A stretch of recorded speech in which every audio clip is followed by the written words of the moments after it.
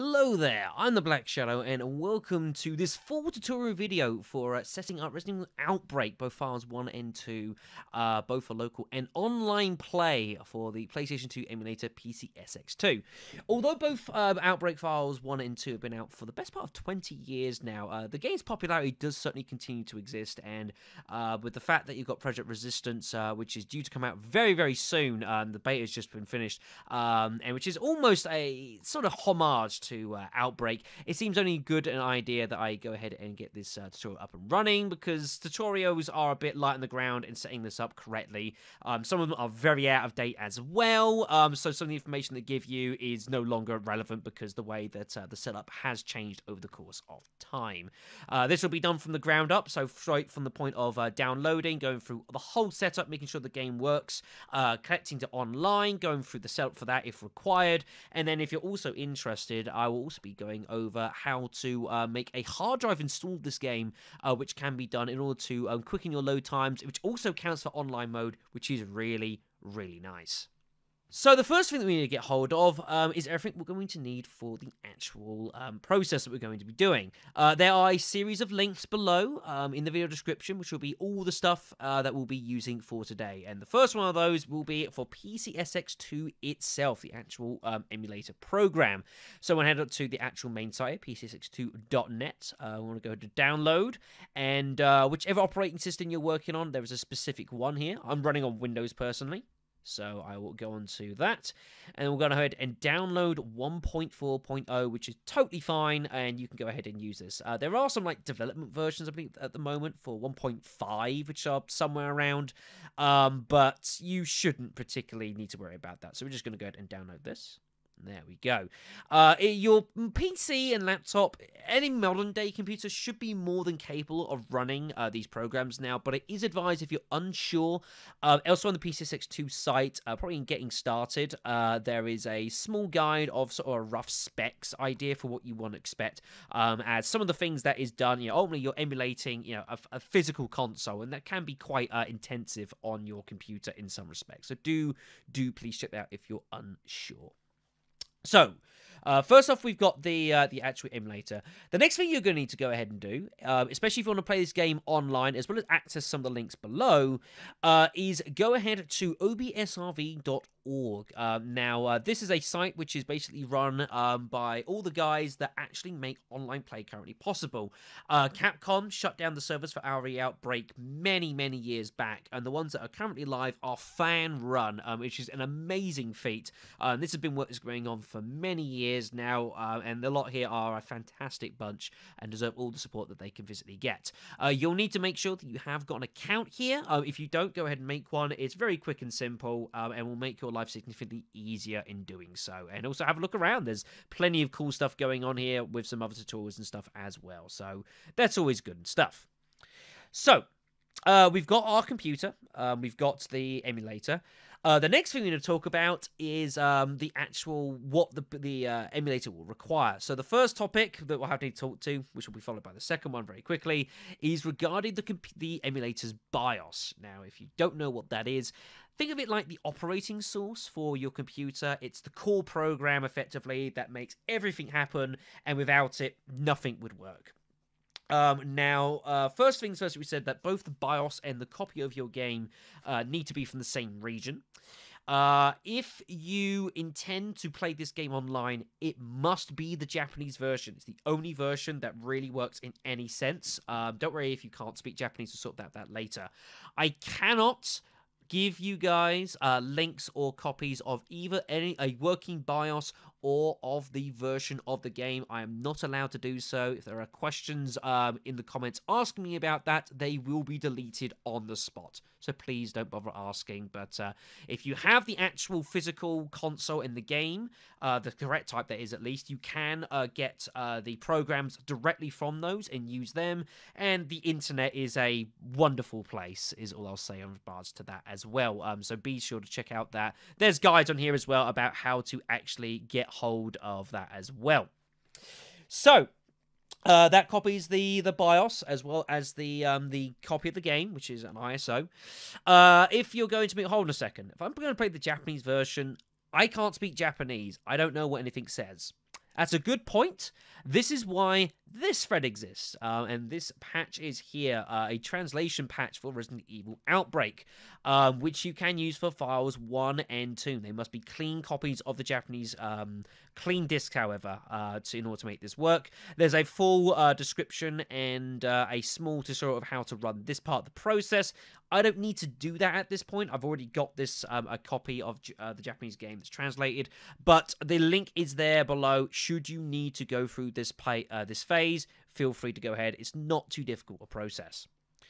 The next thing we're going to need is a specific type of memory card for the emulator. Now, one of the great things currently and very recently is that the process of playing online has been made significantly easier over time and is currently, should be in theory, incredibly simple, so much that it's basically done for you.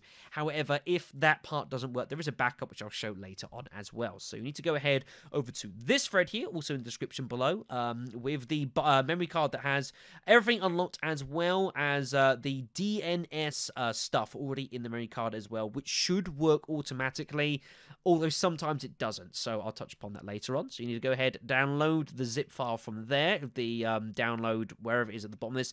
There's also a small guide here of how to get this to work, but I will show that off in the tutorial. What we'll also need as well is, depending on what you want to do, when you download PCSX2, it has in its set of it a set of plugins which affect like little mini programs to control like the graphics, the sound, that sort of thing. If that is not good enough for you in the respect that some of those plugins are quite old, you will need to get updates for some of them if you want to get more out of the emulator. But the main thing to really note that you'll require for online play is you'll need to get hold of this part here, a most up-to-date Dev9 plugin, which basically covers internet play. You will need to get hold of this. I don't know how stable the one that's based on PCX2 is, so go ahead and get hold of it. It's nice and easy. CLR dev9.7z. This one right here should do perfectly fine. Download that, get hold of it, and it will be ready to rock and roll. Right, so now we've got hold of everything we require. Let's actually set up our emulator. As my thing dings at me. So we want to get hold of this. I don't personally like start menu shortcuts. We could want a desktop though, that'd be fine. Now, the destination folder, I tend to find tries to put you in amongst program files, especially x86, but I recommend do not put your files in there, because then you need to, like, authorize every single thing you do, and it's just, it's unnecessary and can also cause problems with the emulator itself. So my suggestion would be, don't do that. Go ahead, put it in somewhere in, like, your documents, for example. I have a specific place that I would like to put mine in, which is in here.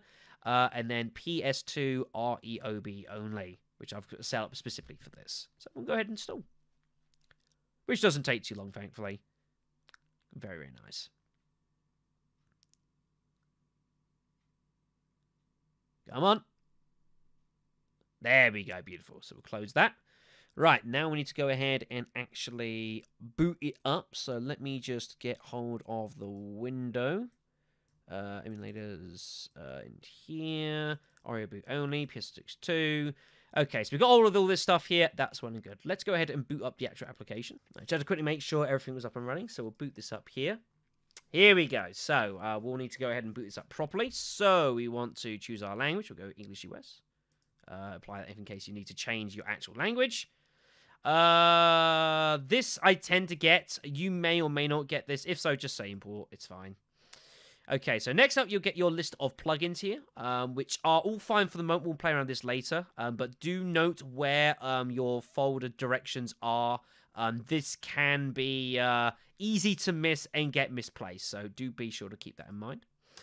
Next, we'll get hold of the BIOS section, which you actually need to run here. So we've got the actual Explorer file here, which is currently empty. This is where we need to actually have your BIOS file. Now, luckily, I do have mine ready, which is going to be sent over here.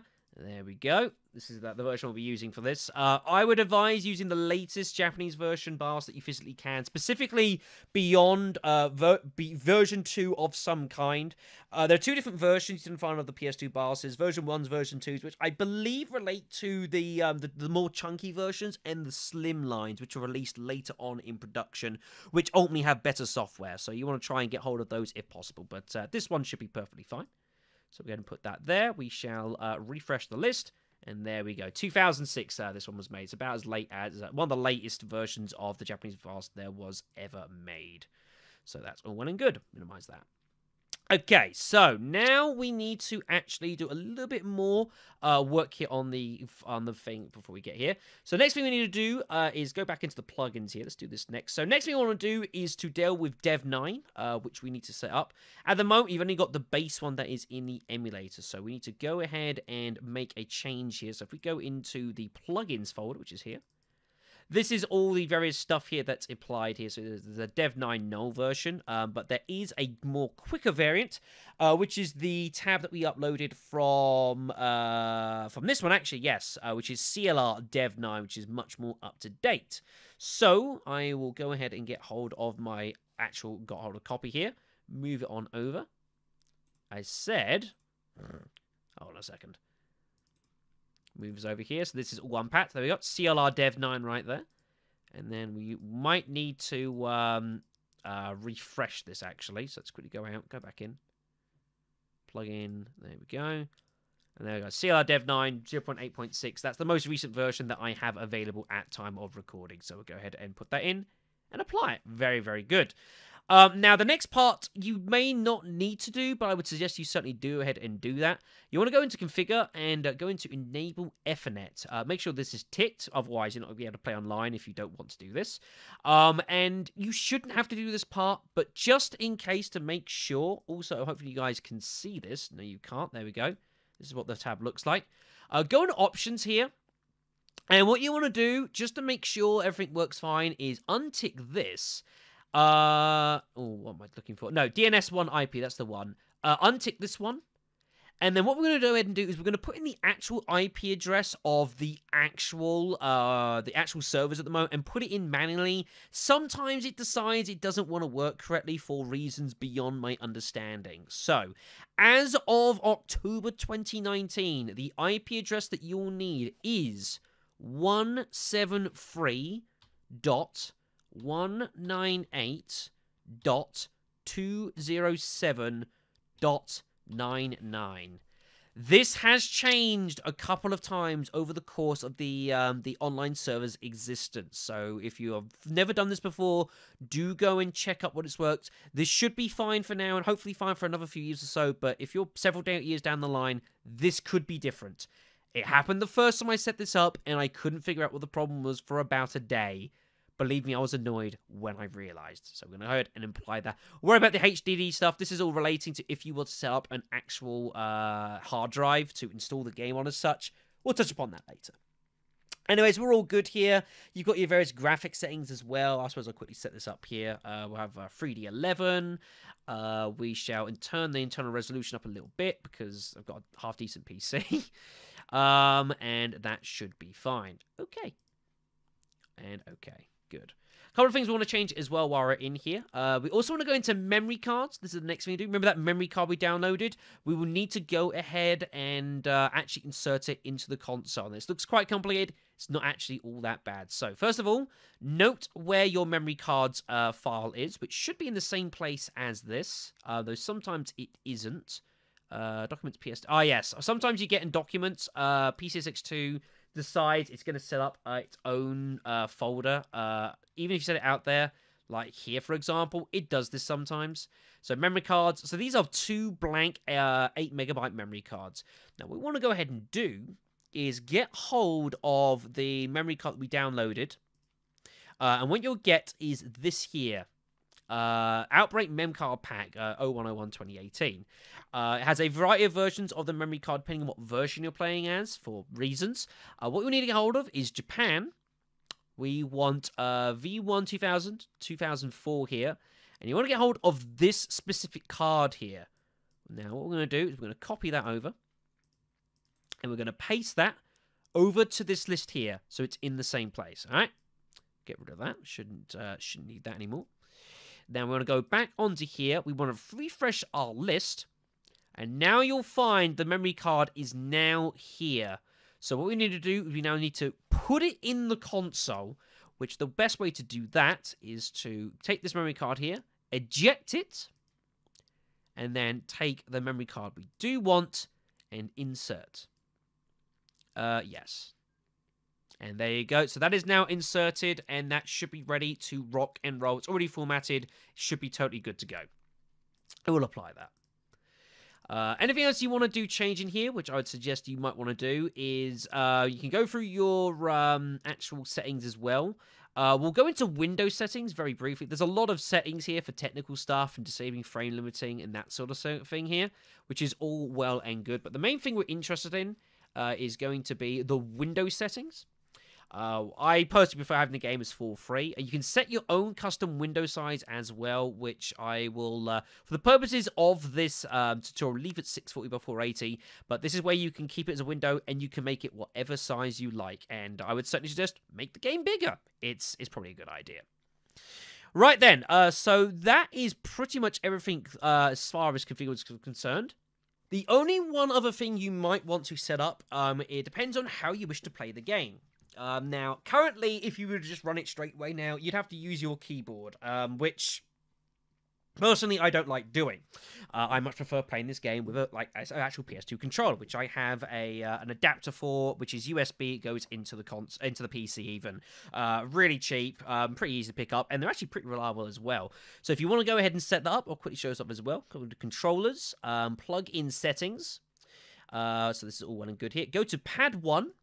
And what you should have is have your controller already plugged in, ready to go. You want to, if you're running a DualShock controller, which you should be really for PS2, make sure the analog is turned on, and then you just want to go into, let's say, D-pad up, and then press up on the D-pad, and you should find here, I've got it here, DX Twin USB Joy, hat switch up. Make sure your analog is on.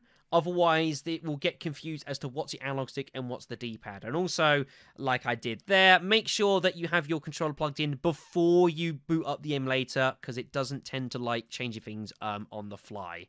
So we're just going to go ahead and do all the controls here, which doesn't take too long. Square, cross, triangle. Did that go in? No. Circle. So all the X input pad stuff, I believe, is basically, it's either like a example, or maybe it's like actual... keyboard working. So L1, L2, L3, which is your stick. R1, R2, R3, and then the left analog stick, you'll need to make sure they're up and down as well. You can change the sensitivities, you can see here, of your analog stick. So if you're running with quite an old controller, which perhaps the stick doesn't work too well and it's quite sensitive one way or the other, you can change that, as well as the dead zone, which is really, really useful, especially for some older controllers. They're quite well worn. The sticks can be a bit on the dodgy side, so we'll apply those. That's all well and good. Okay. And now at this point, we should be ready to at least make sure that the ISO is working correctly and everything's up to at least run the game. This is the first bit we're going to work out. So we're going to go ahead to System. The ISO selector currently should be empty, which it is. So we're going to go to System. What we're going to do is we're going to go for a fast boot up, not a full one. Full for sometimes doesn't always seem to want to work, so we're going to just go for a fast boot up here. And then what we're going to need to do is go ahead and actually use select the ISO we're going to be using. So mine are in wherever they are. In here, PS2, games. So I've got one here for Outbreak as well as Outbreak File 2. We'll just run the regular Outbreak for the purposes of this, which has made my window come up elsewhere. So here's the actual window. You guys should see. There we go. There's a good sign. All loading the data. Here we go. This looks beautiful. Bear in mind, even if you're playing the Japanese version, some bits will still be in Japanese. Only some bits, like some cutscenes will have like some Japanese subtitles, maybe, or room transition have some Japanese. It's fine. It's fine. Most of the game is in English. Also, bear in mind as well, this tends to be really, really loud when you first open up a PCSX2. Which it was for me, although I'd actually forgotten to... hold on a sec. Let's go to headphones.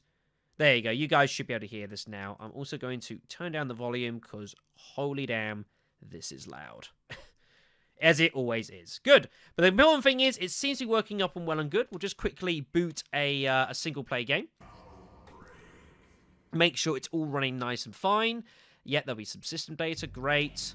So let's just quickly go Outbreak. Play as Kevin. Who's the best? He's the man. If you don't think he's the man, then, well, we have problems. So, yeah. Cutscene's working. That's great. That one's working as well. Very good. And just quickly run into it. Make sure everything's up and running. Which there's no reason it should be at this point, but, you know, it's technology. Things definitely happen.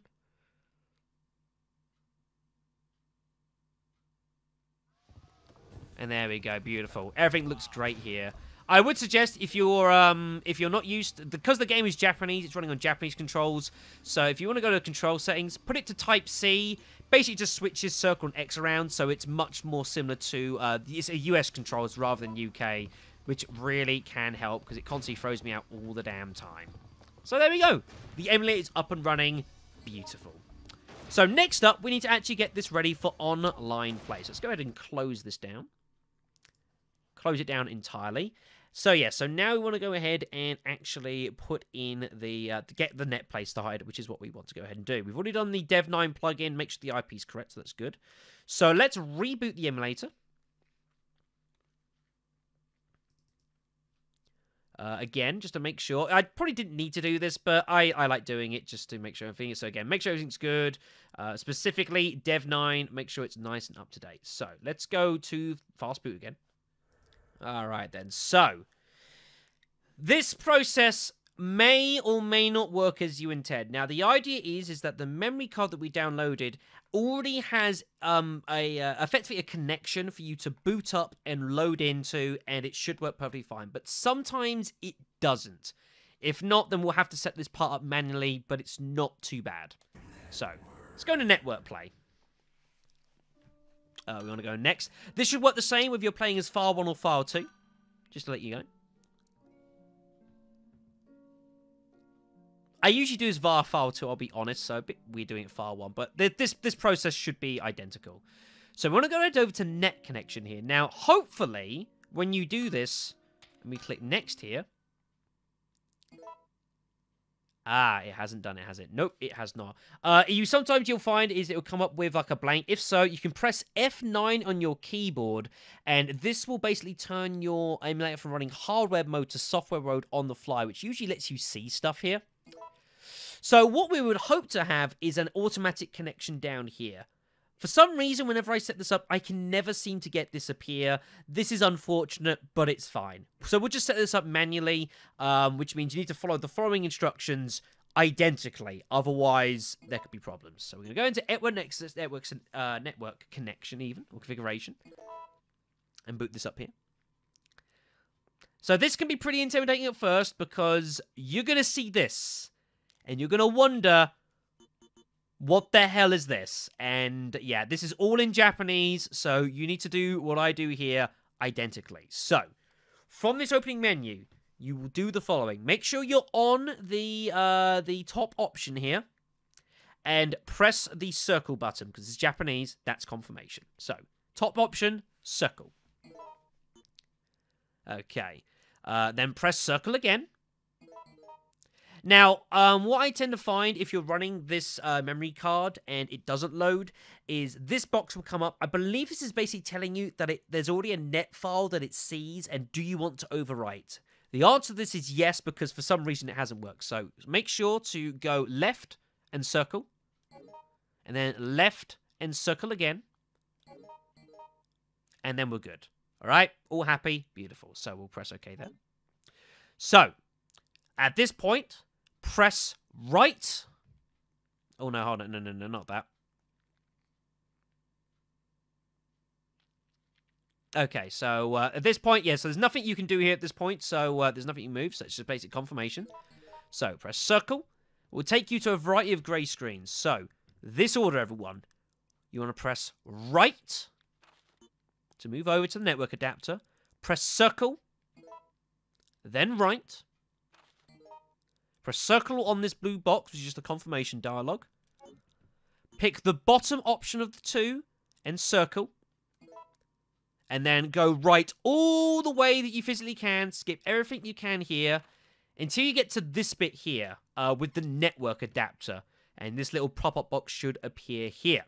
So, at this point, everything should be reasonably good. So, press circle. And let this boot up here. This is now doing some netplay stuff. Okay, so circle again. Then on this pop-up box, make sure you choose the right option here of the two. And press circle. Circle again. And at this point, everything should be good. You now need to close your emulator and totally restart the whole emulator just to be safe. You probably don't need to restart the whole emulator. And then reboot the game again. So after network play again. Next. Yep, load the net file again. And then back to, once again, we want to click on when it boots up here. Eventually. Net connection. Next. And fingers crossed. If I press F9.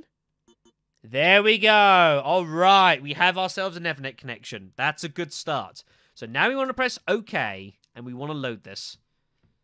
Which should start this part here, loading up the actual connection to the biohazard servers. Now, at this point, if you can't seem to connect to the this is where I always choose and I connect the IP manually in the Dev9 plugin, because at this point right here, I always find it hangs up because I don't know what it's looking for, but I've put it in manually. So what it should do is boot up this screen here. This is a very, very good screen to see. So we're actually going to go ahead and even make this a little bit bigger. There we go here. This is beautiful. This is very beautiful. So, this is where you would log in with the same ID and password that you have for OBSRV. This is why you set this up here. However, if you recently logged into that site, it's actually clever enough that you can auto-log in through the chat, which is really awesome. So, we'll go ahead and log in via that way. Yep, enter the lobbies. Poor civilians. 21 years ago, folks. 21 years ago. Move this up here so you can see a little bit better. So this is now loading. And at this point, this looks pretty good. I'm pretty sure everything's up and running fine. But again, we'll just make sure things should be working correctly at this point. So, we have our ID here, which I already have. You may need to put this in, potentially, this ID here. It's been a while since I've done this process, but you can create a new one. It's not too difficult. So, this will be your ID that we have recognized our handle. Press OK.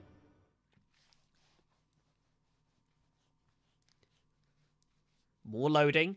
Remember that this is based off a system that was originally set up almost 20 years ago, so it's very menu heavy. So, the way Outbreak File 1 and 2 work is totally different. So, if you're playing File 1 games, you must run West Town. East Town does not work. Do not select it. You'll need to reboot your emulator, basically. Go into West Town, free mode.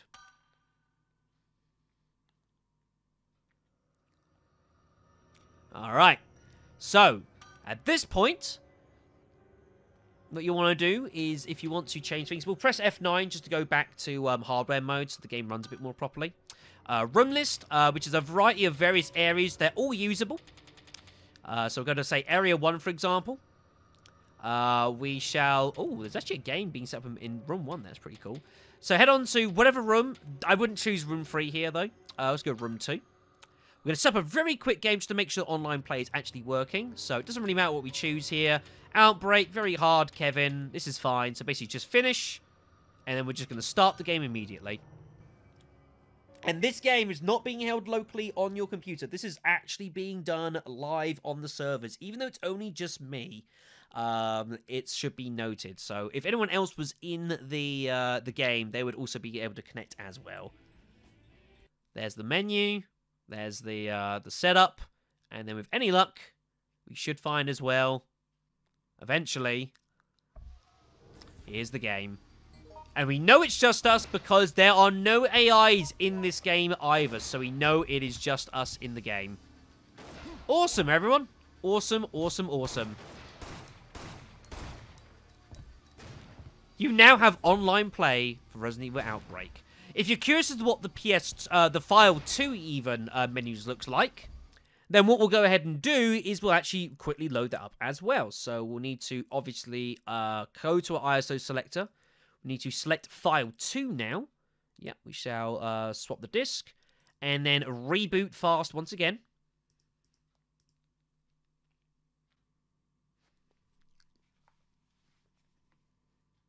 Go through this. Ah, the RPD. The bastion of justice that it is. Still one of my favourite Resident Evil places, like, ever. I love that place. So this all looks really good. Yeah, that's the File 2 opening there. Very good. This game should run fine. There's no issues with that. So again, we'll go into Network Play. So I can show you guys how this runs a little bit different. Also, it should be noted, now that we have an established network that works, what you can fortunately do is just go into previous connection, and this will use the last one you used. So you don't have to go in through that sort of setup menu. Just cuts down some of the time. So this will go ahead and initialize the connection once again. It amazes me that a game that's over 20 years old, you know, that had an internet and internet capabilities that was way before its time is still available nowadays is quite fascinating, if you ask me. I think it's fantastic. So at this point, this all looks exactly the same with the menu, which it should do. This point is stock for whichever version you're playing. So again, we'll log in. A lot of loading, unfortunately. That is the nature of it. And now we have a rather unfortunate turn of events. Operation Basilisk has just wiped out 100,000 people in Raccoon City. It was bad. The end. Sorry. This is a tutorial, not a humor video. It's my Let's Play series coming out there. Alright then, so at this point we need to put up whatever ID is. You notice this might look slightly different to File 1, and that's because at this point it's totally different. So this is what File 2 looks like. Totally different to File 1, which is really awesome. They've got like this sort of like semi-ish like kind of map of Raccoon City, which is used for the for things here, which is pretty sweet that this is a actual thing that exists. So pretty cool. Most of your games will be spent in the free area, which you would set up by clicking the free area. Click on the door here. And then you would then set up the rooms as you did previously in the same fashion. You can set up passwords, room names. You can change the players, that sort of thing. And here's all the scenarios as well as all the characters in the game. However, there are also other rooms here which allow you to play the game with certain modifiers. So like the Nightmare modifier, which makes the game significantly harder. Survival, which turns on friendly fire, which means you can hurt your allies, which can be quite entertaining. Panic, which is both of those, as well as some of bits and pieces here, which sometimes work, sometimes don't. But most of your games will be kept within the free area. So that is online play for Resident Evil Outbreak set up for you. Hopefully this works correctly.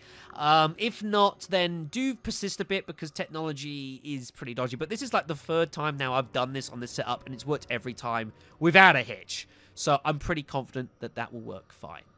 Now, the one last thing I said I would do at the end of this video, if you're interested, is how to set up an actual hard drive install of this game in order to make your room transitions in the game generally just run a lot faster and smoother. So let's go ahead and do that. So we're going to need to close the emulator once again, and we'll just close this entirely.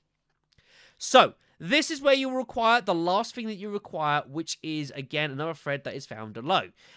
This is for the HDL or OPL, as well as the official HD installations of the emulator. What this relates to is back when you had this game and a couple other games. This was like the real real early days of like consoles nowadays where you pick up a game and you install it in order to play it. Back on like say like the 360 for example, it was an optional thing you could do in order to make your games run faster, and this is a very similar thing as well. It is very, very effective, and the fact that it makes your load time significantly faster even on online play is quite remarkable that works. I don't quite know how it does, but it does. So what you'll need is, I say, everything we've got so far, the Winsock Dev 9 plug, which we already have, and then we'll need to get hold of this, HD Loader and OPL.elf files, which is over here on a media file. So we'll go ahead and download that, or whatever the equivalent might be for your the time that you've used in this video. So HDL-OPS.7Z. We need to go ahead and unpack that, and then that will go ahead and give us these two files here, hdloader.elf and openps2loader.elf. Again, this is totally optional, but I would definitely advise doing this, and it's a fairly simple way of making this all work as well. So actually close that too. So first thing we're going to go ahead and do is we're going to boot up HD Loader. Not like that though.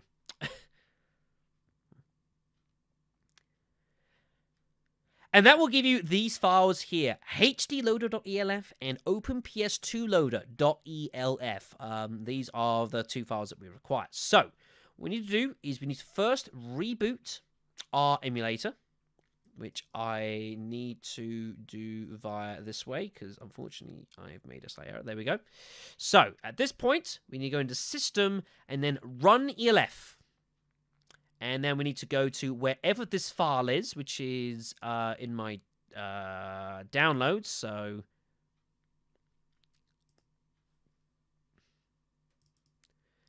So over here, I'll make sure to put those with your actual files, but we'll leave them here for the time being. It's okay. So we'll have HD Loader, which is this over here. Ah, right, yes, of course. Sorry, I'm being silly here.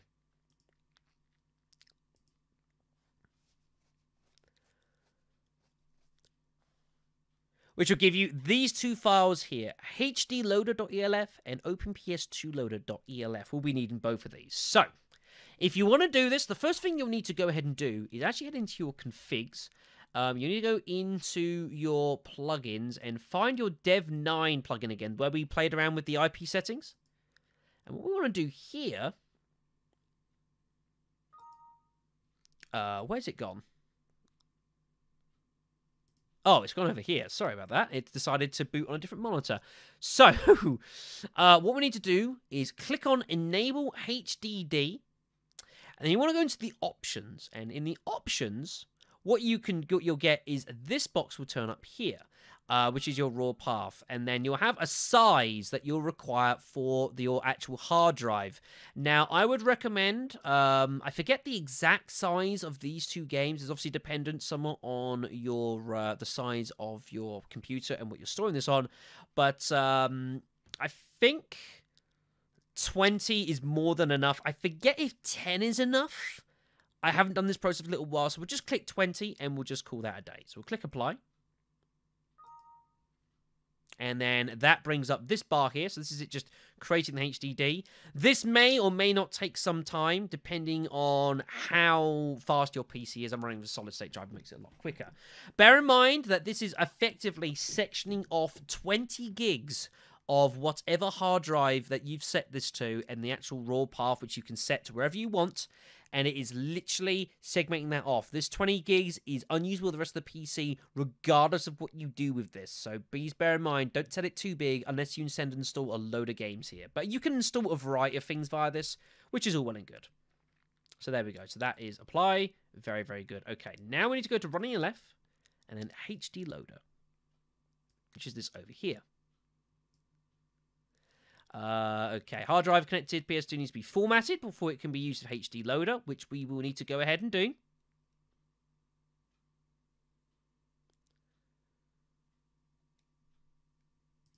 So we shall click continue. There we go. Okay then, so HD size and the free. Okay then, so now we need to go ahead and install the actual games. You can do this for both files. So we'll go to install. And then we'll need to insert the CD or DVD disc of the game you wish to install. So this is going back to your emulator. So you need to go to the ISO selector, select whichever one it is. So we'll go for, we'll do file 1 first. So we'll just swap the disc. So this now registers as file 1 is in the, quote, disk tray, unquote. So we'll now press continue.